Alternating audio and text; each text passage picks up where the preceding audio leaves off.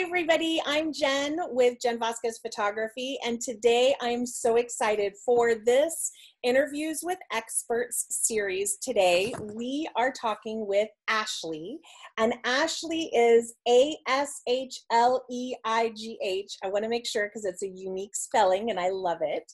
She's with I Do Beaucoup, and I'm going to put all the links down below. She helps brides planning their wedding online in a simple way so that they can actually enjoy their wedding planning process because they're marrying their best friend. So she is going to come here today and talk with us. I'm going to ask her a little bit about her and her business, but today she's going to talk about with us post-quarantine considerations in your wedding planning.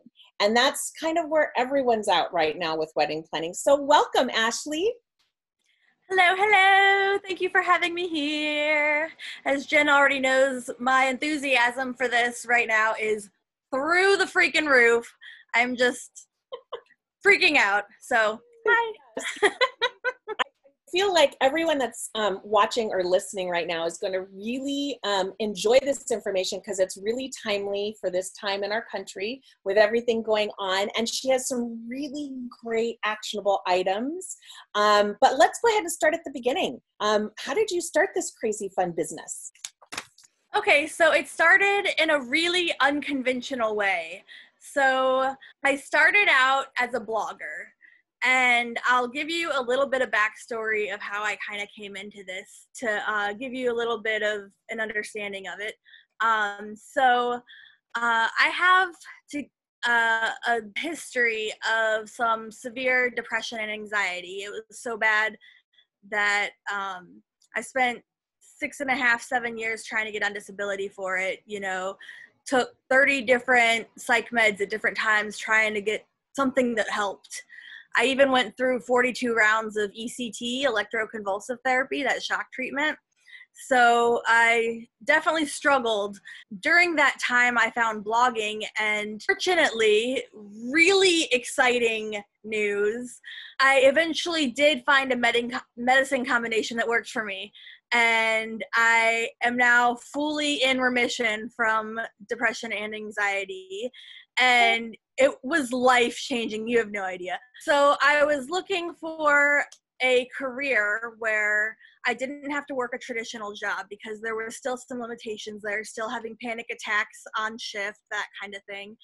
Blogging seemed like a really good way to go. So that's where I started. I was looking for what topic I wanted to get into. I kept getting drawn back and back to wedding planning. Kind of vetted it to see if it was like a viable thing to get into, and it was. And I was just like, I'm drawn to love, basically. It is just the happiest freaking thing in the whole entire world. I just wanted so badly to be able to facilitate couples having their magical day in whatever way I could. And so I decided to start building my expertise in the wedding planning space, and then eventually building a blog off of it. I didn't know that it was going to go beyond a blog at first until I started seeing how I could really help these people and truly take action to facilitate making this easier for them. And I'm taking it further. That is so, first of all, it's amazing that you are in remission and that you're feeling better. I know that the pandemic has really put a spotlight on people that were having some issues because the pandemic sort of made everything worse for everyone, no matter where you were in that process, whether you lost a job or not. For brides in particular, having to postpone or reschedule or cancel, it's just been really difficult. So I'm really happy for you on that front. Thank you. What's the most favorite part of your job? I'm new to the part of getting to hands-on help people. My favorite part so far, I've gotten to help people in a small way so far. I was doing market research interviews. I was talking to brides one-on-one, brides-to-be, to find out, in their words, what their toughest challenges are, what their biggest fears are, what their biggest stressors are. I wanted to know what they really need so that when I go to help them, I'm actually helping them with what they need and not what I think they need. Because I was starting to have some ideas, but I didn't want to just totally go down the wrong path. And I have to be honest, it just lit up my day when a bride would have like even the smallest question that they could walk away with like some insight on how to proceed or some comfort knowing they're not the only one. Like from my other conversations, like it's just like the smallest taste of getting to help them move towards their goals. And it's already lighting me up. So I can tell that I'm just like so headed in the right direction. What would be a piece of general advice for bride? I mean, we're going to go dive deep into post-quarantine stuff, but it's a basic piece of advice that brides tend to really love. There's one basic advice I can think of that I get a lot of appreciation for. I don't know if they love it, but they appreciate it. And that is when it comes to buying a wedding gown. You know, a lot of people will say, how soon is too soon? And I see a lot of brides saying, oh, there's no such thing as too soon.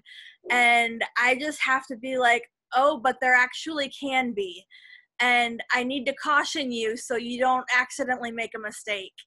If you get it too soon, there's like a couple different things that you could possibly run into. One of them is a dress can only be taken in or let out a certain number of sizes. You don't want to think that your weight's going to fluctuate that much, but even if you do everything right, like there are medical conditions that you can suddenly have that you have no control over that can wreak havoc on your weight, or their medications can have a side effect that wreaks havoc on your weight, and you can end up having to buy a second wedding dress and then you're out all that money. Or another thing that happens that I've actually seen happen a lot already is brides will buy a dress early and then they'll keep seeing more dresses, you know, maybe in their social media or things like that, maybe in the newsletters they get. And suddenly they have gown regret and they're totally eyeing another one. And I've totally seen people end up buying second dresses when there's nothing wrong with their first one because they just regretted it and they had to have the second one instead. I can totally identify with that. When I was getting married many, many years ago, 22 years, I got a wedding dress like you're supposed to, typically about a year in advance. It came in, and at that time I had just gained weight and I didn't know why, didn't know what the deal was. And it was like almost a whole size. And so they had to let the dress out. Well, between the time when they measured me and when they let the dress out, and then when I was going to see if it fit, I had been to the doctor, discovered I had Hashimoto's thyroiditis. They put me on medicine, and I started to lose that weight. So I paid, which most people don't understand. Alterations of a dress can sometimes be like around $500, depending on where you live in the country, depending on who's doing it for you, obviously. But that could be sometimes like I had to let it out and then take it all right back in again. So, you know, not just buying a dress, but also having your dress fitted before your wedding. Like I did it like 2-3 months before, and you're not supposed to do that. And I figured out why. So I ended up spending almost $1,000 extra, which is really ridiculous. So that's great advice. Great advice. Okay. We are going to dive deep because I have other like intro questions that I'm not even going to bother to ask because we have such juicy details on post-quarantine considerations in your wedding planning that I want to get started right away. So first things first, what are a couple basic guidelines that we can start with? Okay, so for starters, number one, I've got 3 for you. Number one, I'm going to recommend that you get out a piece of paper and a pen. There is a lot of actionable content in here. There's a lot of questions I'm going to recommend you ask your vendors and your venue. And there's a lot of other things you may need to take action on. The next basic guideline is your state is going to be where you're going to want to start. Go to either your states.gov site or just Google your state name plus wedding guidelines. So for me, I Googled Ohio wedding guidelines. And you're going to find things like, for Ohio, receptions are not allowed to be held at a personal home right now. Crowd sizes have to be limited to 300 maximum. When you see something like that, make sure to find out if it's not on the site. Ask your vendor if the 300 maximum, or whatever the number maximum is, if that includes your vendors, or if it's just the guest count. And I will add one more thing, because I just did a wedding on Sunday. So in California, we are not able to have more than 25 people, even outdoors for like masses. Inside, it's not open yet for inside the church for Santa Clara County. So for us in California, there's a bunch of different counties, and like our state is looser, but the county is who rules what the rules are. So my bride went to the county website to find out what wedding limits were. And here in California, in Morgan Hill, she was able to have 15 people at a private home outdoors. So it's different county by county as well, at least here in California. So I would add to take that a step further in the county you live in, because some counties are stricter than the state. That's really good to know. That's good information. And then the third basic guideline is, as things open up more and more, I'm going to recommend to you that you continue to take advantage of the possibilities to have virtual meetings with your vendors. This maximizes both time for both of you guys and safety for both of you guys. Even though things are open back up, COVID hasn't just magically disappeared. And with things more open, things are less safe. So if you can have a virtual meeting, go ahead and take it. All right, next question. What do brides need to think about when it comes to their venue? All right, when it comes to your venue, there are 5 things. So we're going to go by them one by one. Perfect. First one. So venues, you're used to them trying to take their space and maximize how many people they can squeeze into that space so they can make the most money off of you, right? Well, now, with them trying to be in compliance with the new regulations from COVID, they are now shifting to try and make people space out for social distancing. That is going to naturally mean less people, fewer people can fit in the spaces. How does this affect you?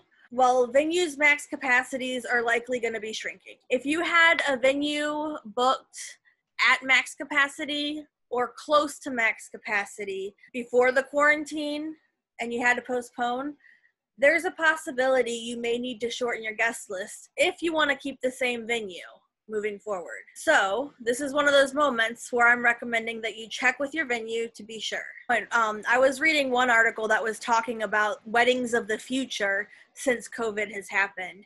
And they were saying that it's likely these social distancing policies are going to last for a long time. A long time. And my bride this last weekend streamed them getting married and streamed their whole party. So other family and friends beyond that number 15 were able to be there and enjoy it. And she didn't have to pay for all of the food and everything for multiple people. So she ended up saving on her budget that way as well. Oh, that's a really good point. I do talk about the live streaming later, but I hadn't included the budget point.